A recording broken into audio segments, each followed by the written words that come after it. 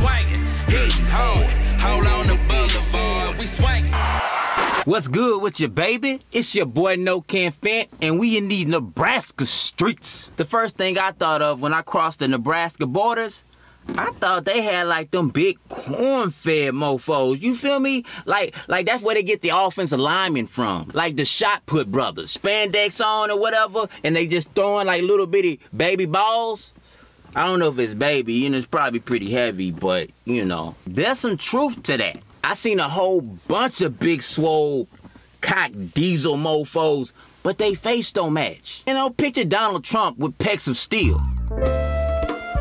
I'm not saying he's not capable of it. I'm just saying I wasn't ready. I also thought Nebraska was just straight up flat. You remember that flat earth conversation? I think the people that started that, yeah, they stationed in Nebraska. But don't you worry about a thing, Nebraska. I found me some hills. It was out yonder, but I got it. And since a lot of us living in a color-coded world, I'm gonna give you some color-coded conversation. I didn't see too many black people. I'm used to that. You know what I'm saying? That's pretty much a regular day. I seen that movie before, you know? But in Omaha, there was a glitch in the Matrix. Blah, I was chilling like a villain. No robbing, no stealing. Driving past CenturyLink Center, and all of a sudden, black folk came out of nowhere. You understand me? And they was dressed to impress. I thought I was at a HBU. You feel me? Like those folk out here with the red bottoms on. It might have been Payless shoe shorts with a little makeup at the bottom. You know what I'm saying? Who knows? I had to get on the phone and try to figure out what's going on out here, because I ain't never seen this many black folk in a white area ever. I found out Kevin Hart was in town. I appreciate you, Kevin Hart. Let me know that we out here. He brings them in. Everybody came out to see him.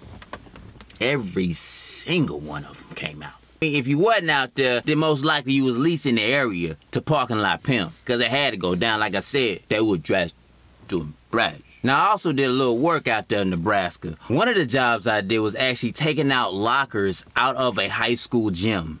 And player, there was so many lockers. And I had so many issues with the labor. But I'm not tripping, though. I had my boy LaMel, and we were struggling as a unit. You feel me? He had issues with his arms or whatever and legs. I had issues with my back.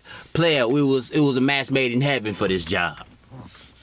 LaMel also told me about a place called Time Out. He said it served the best fried chicken in town. So I decided to take my locker-carrying slave money and partake in that fried chicken. I partaketh, and the chicken was good. And I wasn't even that hungry, plug. I just ate that with passion. Because where I'm from, we eat to the gristle. Nebraska is a beautiful, quiet place, you feel? And they had some hidden gems over there, man, for real, like Chaldron State Park, digging it. Toadstool, digging it. Courthouse Jail Rock, digging it. You feel me? And also, man, I gotta give a special shout out to this place called Carhenge. It's a beautiful place in Alliance, Nebraska. It's like a car art graveyard. You feel me? I enjoyed every minute of it, man. Bring the family, baby. Be selfie ready. All in all, I had a good time in Nebraska. The people were cool, and the land was vast, beautiful. You feel me? Ready to be explored. But you know what? Enough talking about it, my throat's starting to get a little raspy. You know? Man, let's partake in the visuals, baby. Drop the beat.